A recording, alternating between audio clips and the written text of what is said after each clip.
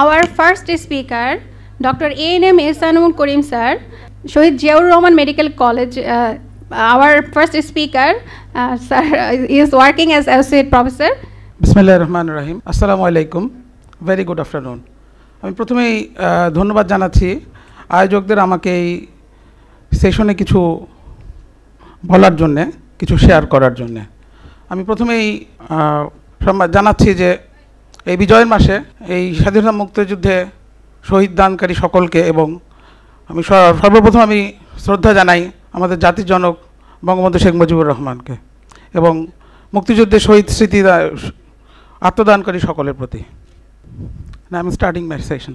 My topic is management of refractory nephrotic syndrome in diabetes mellitus. Diabetes is the leading cause of end-stage renal disease in developed countries. Besides, in developing countries, diabetic kidney disease is also increasing. Additionally, severely increased albuminuria or massive proteinuria and renal insufficiency are frequent accompaniment of diabetic nephropathy. However, a second disease superimposed on diabetic nephropathy of concern, especially if the proteinuria is massive or renal failure is deemed to be acute onset. Now, terminology. Diabetic nephropathy historically defined as the clinical presence of albuminuria accompanied by retinopathy in presence with type 1 diabetes, and the presence of albuminuria was considered to be an early signs of classical diabetic glomerulopathy, which is characterized pathologically by glomerular basement membrane thickening, endothelial damage, messenger expansion, and nodules and podocyte loss. But in terms of diabetic kidney disease, it is a clinical diagnosis based upon the presence of albuminuria, decreased GFR, eGFR, estimated GFR, or both in patients with diabetes. But it is not intended to indicate a specific kidney disease phenotype in patients with diabetes. Rather, various forms of kidney disease attributable to diabetes, including non-classical glomerular lesions and also the tubulointerstitial disease. These are the pathology of diabetic glomerulopathy, that is a diffuse capillary basement membrane thickening, and also podocyte effacement, and also the mesangial expansion. And histologically, that is development of the nodules and loss of architecture of the glomerulus. What are the risk factors leads to the development of the nephropathy?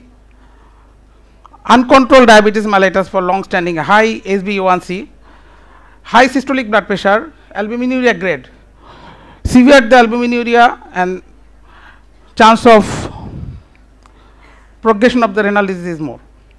Decreased baseline GFR, duration of the diabetes, and other microvascular complications like retinopathy, peripheral and autonomic neuropathy.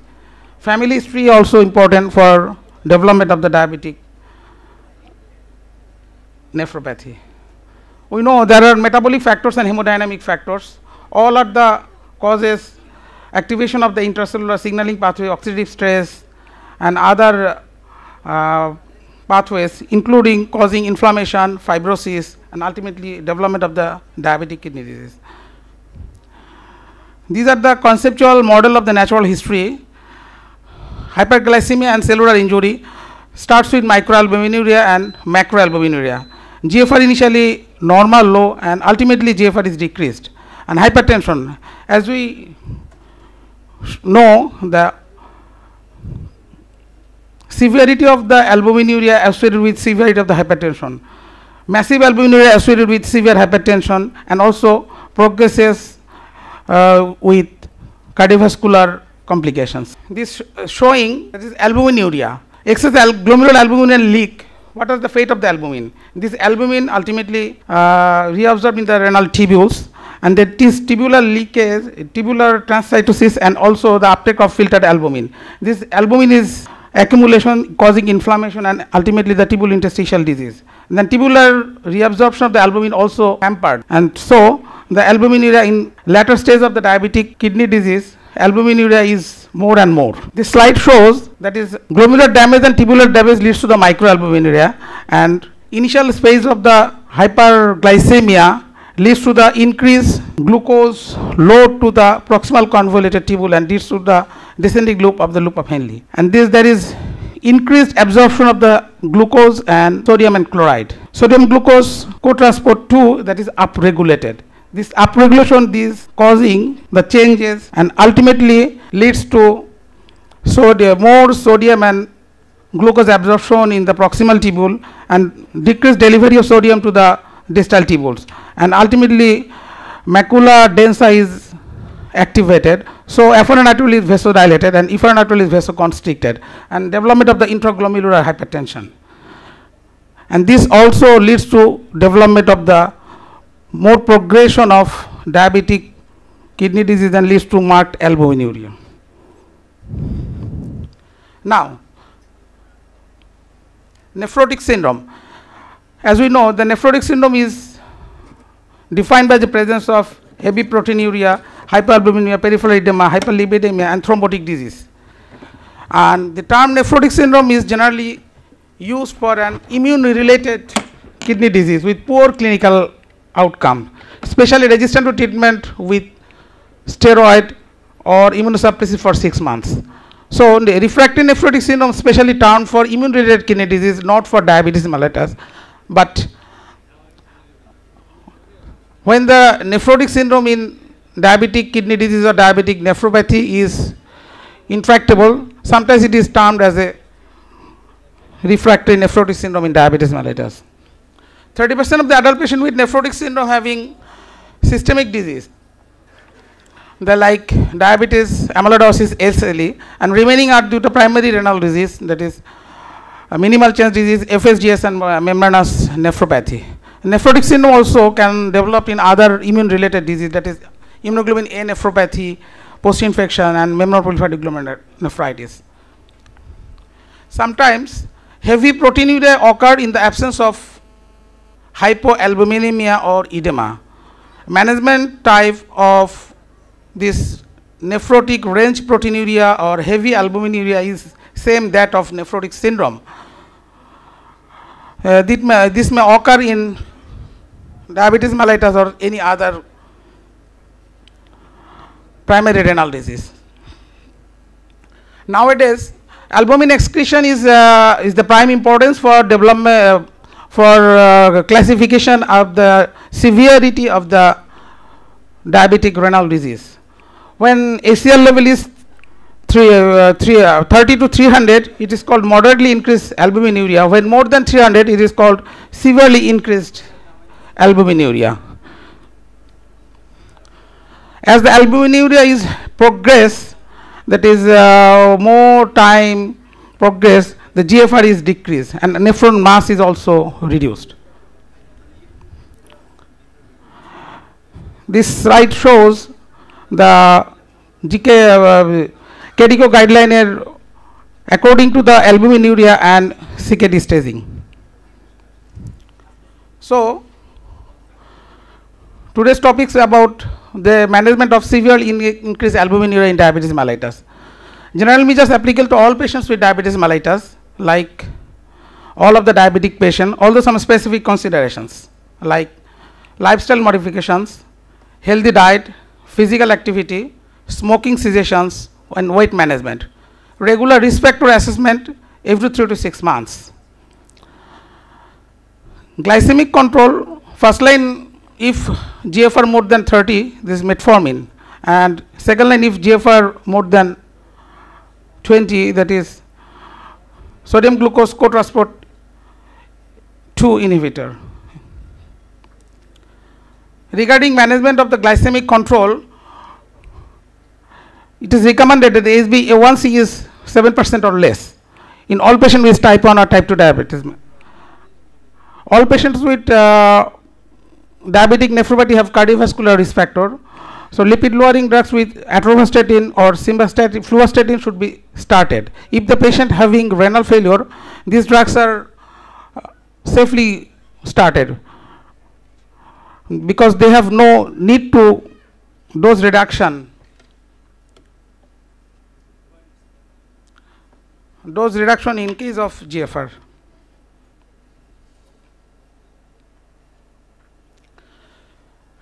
In case of hypertension management, diabetes with CKD, blood pressure target should be 125 to 130 and less than 80. Regarding management of the hypertension in diabetes with proteinuria, AC inhibitor or ARB should be started. If this could not control the diabetes, then dihydropyridine calcium channel blocker would be started.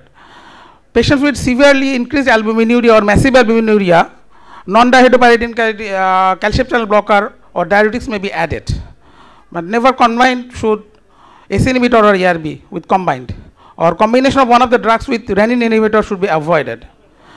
There are several groups of AC inhibitor and ARB. All are the similar efficacy, should be used with cautions with special considerations.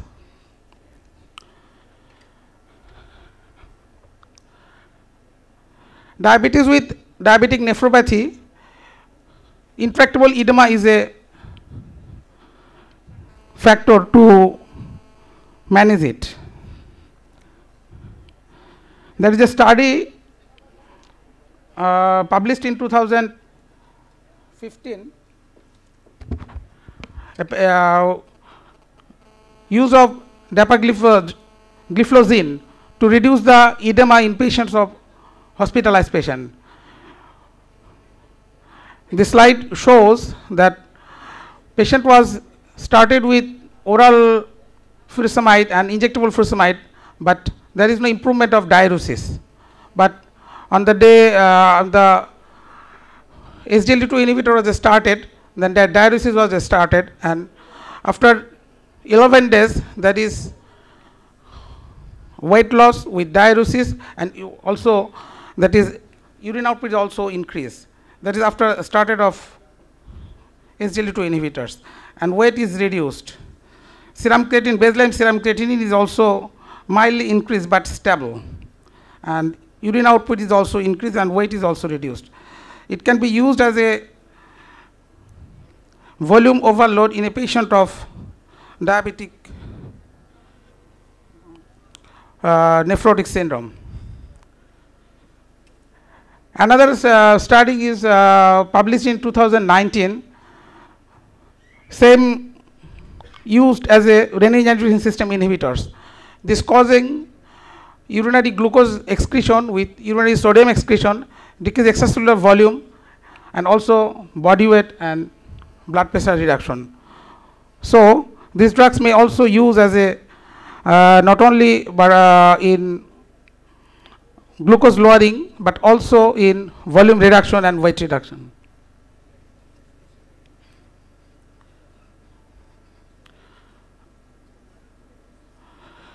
Effect of SGLT2 inhibitor on kidney disease progression. There are meta-analysis of 13 trials of were 90,000 participants, namely as Credence, DAPA, CKD and IMPA kidney trials. All results is reduced rate of kidney disease progression regardless whether the patient had diabetes. So patient with severely increased albuminuria, absolute benefit of SGLT2 inhibitor therapy is greater among those with higher level of albuminuria despite similar risk factors. Now, mineralocorticoid receptor antagonist in albuminuric CKD. Activation of mineralocorticoid receptor is associated with cardiovascular or kidney disease, putatively by stimulating the inflammatory and fibrotic cascade. Steroidal MRA such as spironolactone was tried with, but they are associated with hyperkalemia. Non-steroidal mineralocorticoid receptor antagonist phenylalanine also reduce the albuminuria, has a similar effect on serum potassium. So these drugs can be used in diabetic CKD to reduce the progression. There are two large trials, Fidelio DKD and also Figaro DKD, and also that is also a pooled analysis of these two trials, fidelity pooled analysis. Both trials significantly indicate that they are non-significantly reduce the all-cause mortality. So we can use the finerenone in patient with massive albuminuria when the patient on angiotensin receptor blocker or inhibitor combined with SGLT2 inhibitor, despite the use of the two drugs, persistence of the albuminuria, then this finerenone can be used.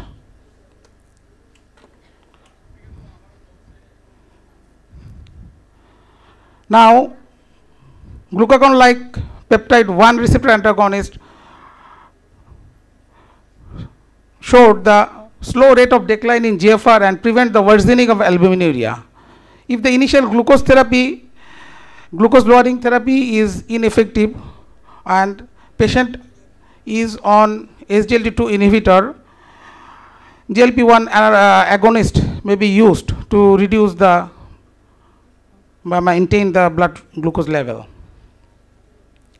So, KDIGO Executive Summary 2022 and American Diabetic Association combinedly preliminary reports suggested that diabetic kidney disease management with albuminuria, especially combined with renin-angiotensin system inhibitors, metformin, sodium glucose coateoaspirate 2 inhibitors, glucagon-like peptides, and a non-steroidal mineralocorticoid receptor antagonist.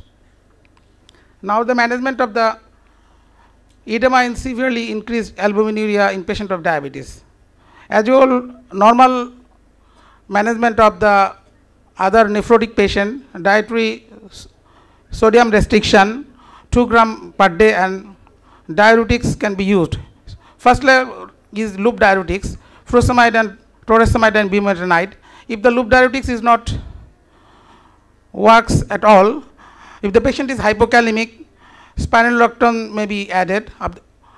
If the patient is normokalemia or hyperkalemia, maybe thiazide-like diuretics, metolazone, chlorthalidone, or indapamide, or thiazide-type diuretic, hydrochlorothiazide may be added to block the distal tubule and counteract the electrolyte imbalance and also improve the diuresis. These are the all diuretics used in edematous state of nephrotic syndrome. Patient with severe hypoalbuminemia, plasma albumin less than 2, albumin infusion sometimes advocated, but after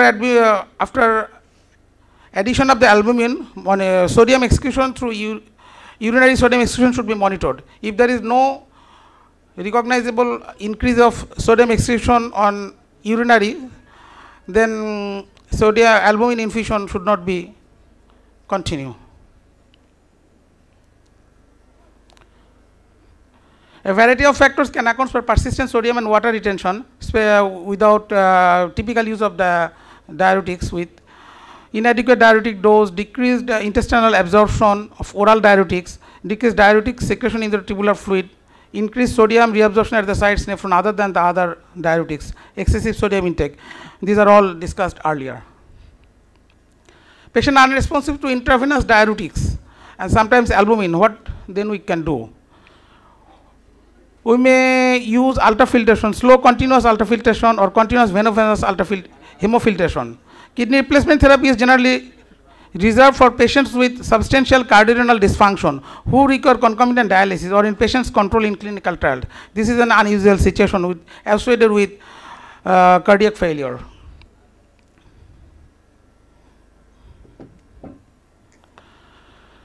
Now, the progression or regression of the albuminuria. Factors favoring the progression or albuminuria is better management of glycemic control, blood glucose, and other blood lipid profile management. In a study of 397 patients of type 2 diabetes mellitus, 20% have regressed to the normal level of albumin excretion and 19% experience progression to severely increased albuminuria. So, when a patient presents with severely increased albuminuria as a part nephrotic syndrome, so he or she may be regression with adequate control and adequate medications. Monitoring the severely increased albuminuria. Every 3 to 6 months we should monitor the volume status, blood pressure, EGFR, serum potassium, SbA1c, and elevation of the serum albumin, evaluation of the serum albumin or total protein excretion, usually random ACR. A referral to patients with diabetic kidney disease to a specialist nephrology, especially when advanced CKD, heavy albuminuria, resistant hypertension, evidence of an inflammatory kidney disease, that is hematuria or sterile pyuria, and difficult to manage complications, that is hyperkalemia or anemia. When we suspect a case of diabetic disease with a non-diabetic kidney disease, severely elevated albuminuria, red blood cell cast, dysmorphic RBC, presence of other systemic disease, and sudden rise of albuminuria, sudden development of nephrotic syndrome, or rapid decline of estimated GFR, we should suspect the case with a diabetic patient having a non-diabetic kidney disease, that is primary glomerular disease or other diseases. In 2013, there is a report with kidney biopsy with a diabetic patient. 61 biopsy patient, then 1/4 of them are diabetic patient. 1/3 of the diabetic patient have diabetic glomerulopathy, 1/3 having diabetic glomerulopathy plus non-diabetic kidney disease, and 1/3 having non-diabetic kidney disease alone. What are the non-diabetic kidney disease? Acute tubular necrosis, immune-related glomerular disease, hypertensive nephrosclerosis, and focal segmental glomerulosclerosis. Now, my experience share with Bogura Shohid Ziaur Rahman Medical College, renal biopsy finding of diabetic patients. We performed renal biopsy at Medical College Hospital. Total number of patients was 34. About 34 patients, 12 patients was reported as a case of diabetic glomerulosclerosis, that is 35%. 6 patients having non-diabetic kidney disease coexisting with diabetic glomerulosclerosis, that is 18%. Then are acute interstitial nephritis, messenger proliferative glomerulonephritis 1, C1q nephropathy, SLE, and PIGN. And 47% of the total biopsy patient having non-diabetic kidney disease. What are the differentials? They are all are the primary glomerular diseases.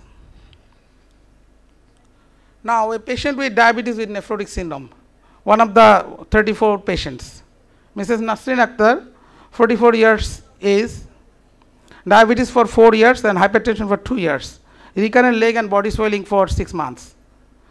She was on hypoglycemic agent glimepiride and linagliptin, and antihypertensive olmesartan with hydrochlorothiazide and bisoprolol, and lipid lowering drugs.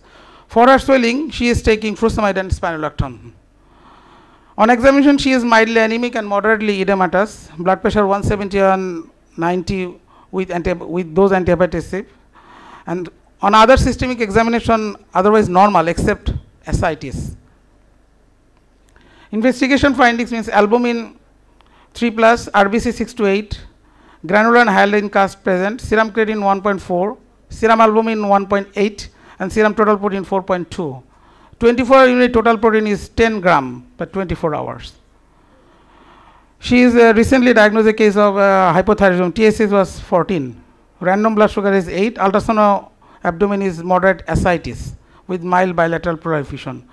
Cardiac function reverse ECG is normal. And provisional diagnosis is diabetes, hypertension, hypothyroidism with nephrotic syndrome. We have facilities to retinopathy screen in every hospital. She had diabetic retinopathy with maculopathy was found in both eyes.